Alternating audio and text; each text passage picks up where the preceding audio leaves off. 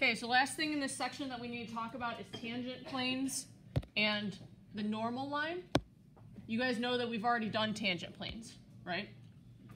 Like that was a whole section a few days ago or last week, right? Tangent planes, we use them to find linear approximations to estimate error. Okay, so this is just going to be another way of finding a tangent plane.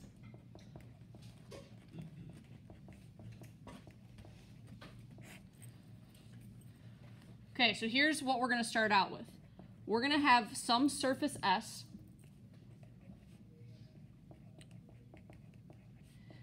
that has an equation such as f of x, y, z is equal to some value k. What this means is that S is a level surface of a function f of 3 variables.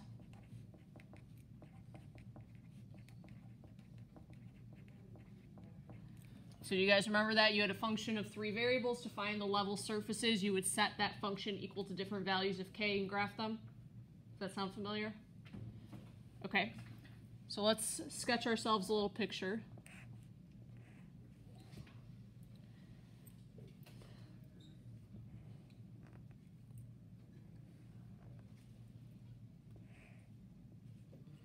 Okay, so let's have this be our surface S. So it's like part of a sphere. That's what I'm going for. And then we're going to say that we have some point P with coordinates x naught, y naught, z naught. And that's going to be some point that's on S. So maybe it's this point right here.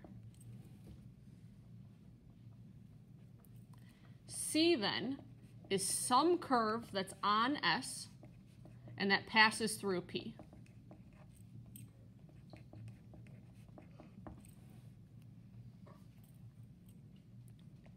So maybe this is our C.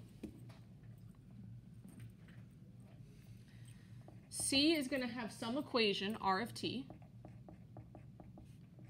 which will be x of t, y of t, and z of t. We are going to say that P corresponds to T naught.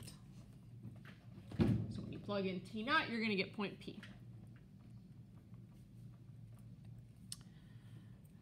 Okay, so because our C lies on our surface S, we're going to use this equation up here. X, y, and z, though, are going to be functions of t, since we're using that C. So we have f of x of t, y of t, z of t is equal to some value k. So then what we're going to do is we're going to differentiate with respect to t. If we differentiate this left side with respect to t, I'm going to have the partial of f with respect to x, and then I'm going to have dx dt plus the partial of f with respect to y times dy dt, add the partial of f with respect to z times dz dt. If I differentiate that value k with respect to t, I'm going to get 0. Bless you. Okay, partial of f with respect to x, partial of f with respect to y, and partial of f with respect to z. What is that? If you take a function and you differentiate with respect to x, y, and z. I used the chain rule, yes. But yesterday, what word did we give that? The gradient. Yeah, so another way to write this is the gradient of f. So this one, and this one, dotted dx dt, dy dt, dz dt. What is that?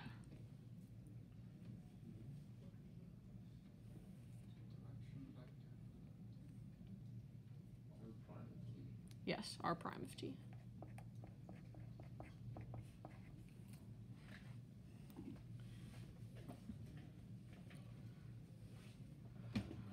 Okay, So we, though, are interested in using point P.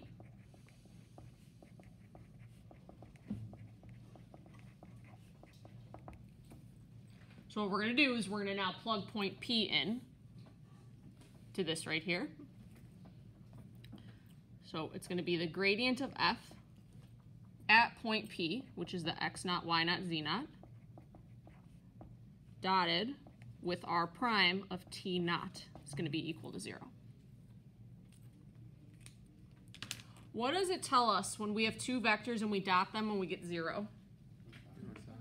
They're orthogonal. So on our figure, we already know where r prime is. It's the tangent vector. So this one is r prime of t naught.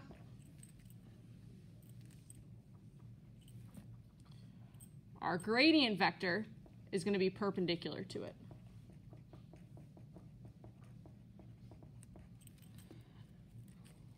So it's like coming out at you. So that's a really important idea. So this tells us that the gradient vector, bless you, at point P is orthogonal to the tangent vector passing through P.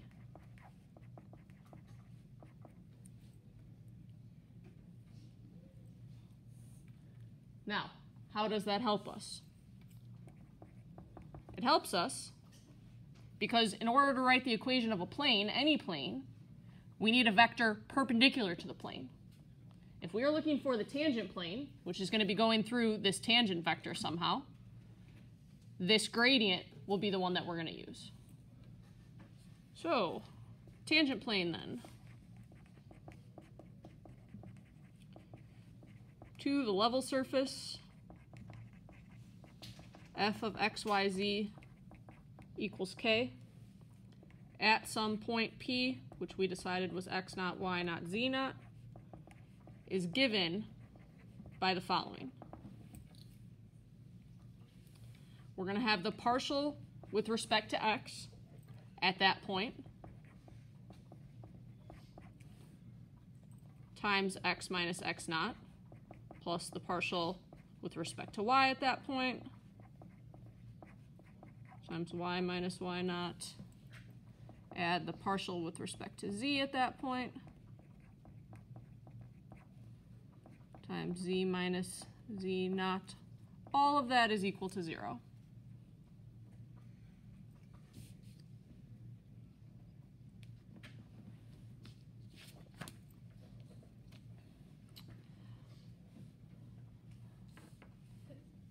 Bless you. That's a very tedious way to write it, so there is an alternative way that is easier to remember, and that is the gradient of f at the point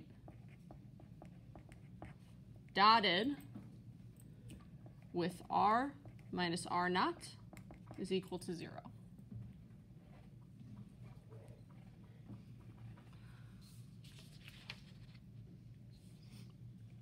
Oftentimes when you are asked to find the tangent plane, you are also going to be asked to find what's called the normal line. The normal line is the line that passes through your point P and is perpendicular to the tangent plane. You should recognize that that's going to involve the gradient.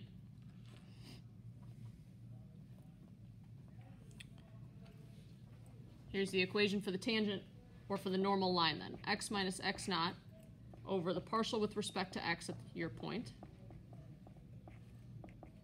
equals y minus y naught, partial with respect to y at that point.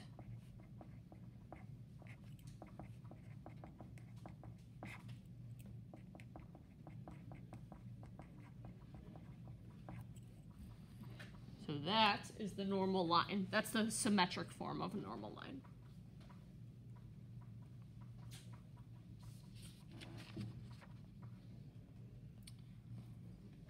Questions on either equation or using them before we do an example.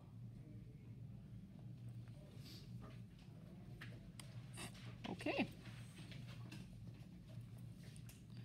So here's our example. We are going to find the equations of the tangent plane and the normal line at the point -2, 1, -3 to the following equation, or the following surface. X squared over 4 plus y squared add z squared over 9 equals 3.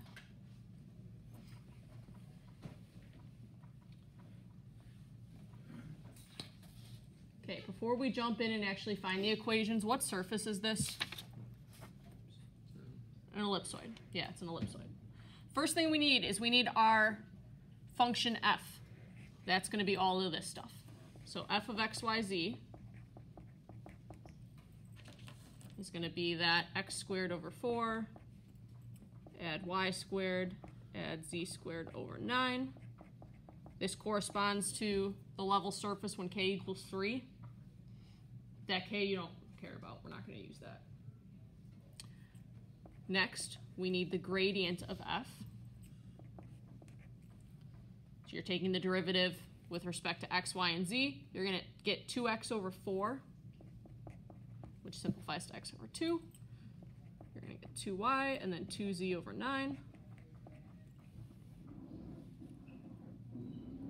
This is the equation that we're going to use. So we need the gradient of f at our point. So specifically, we want to look at the gradient at the point -2, 1, -3. So we get -2 divided by 2 is -1. 2 times 1 is 2. And then -6 over 9, which simplifies to -2/3.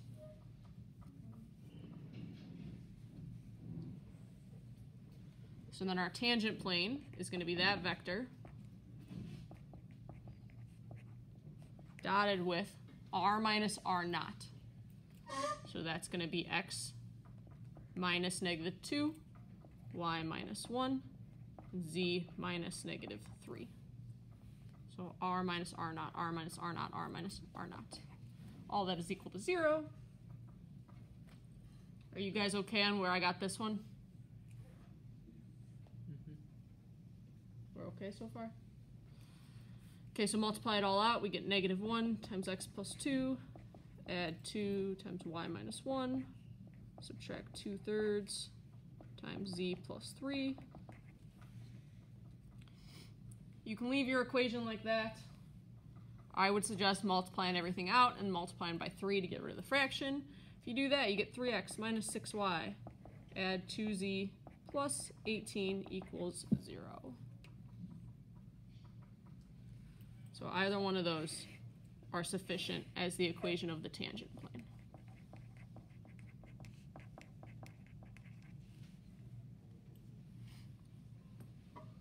If you wanted the normal line also,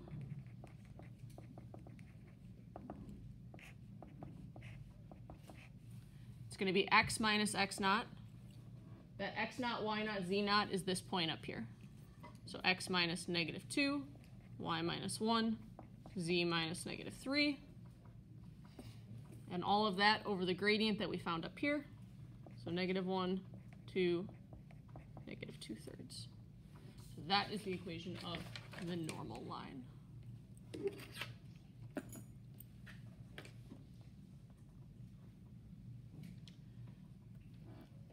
Any questions on that example before we talk about one more quick case? No? We're okay? Okay.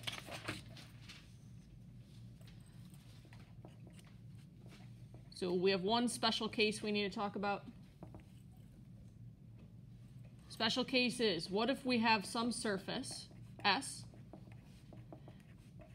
and it's not in the form that we looked at before. So it's not in the form of a level surface, but it's instead in the form z equals some function of x and y. So So normally we had x, y, and z on the same side equal to some number. What if now we have z on a different side from x and y? So what you're going to do then is your big function f of x, y, z is going to be f of x, y minus z. So we just move z over, so we get f of x, y minus z equals 0. So that would correspond to k being 0. So then the gradient of f will be the partial with respect to x of that little f, the partial with respect to y of that little f. Partial with respect to z here is going to be -1. So then the tangent plane, or the equation of a tangent plane, becomes the following.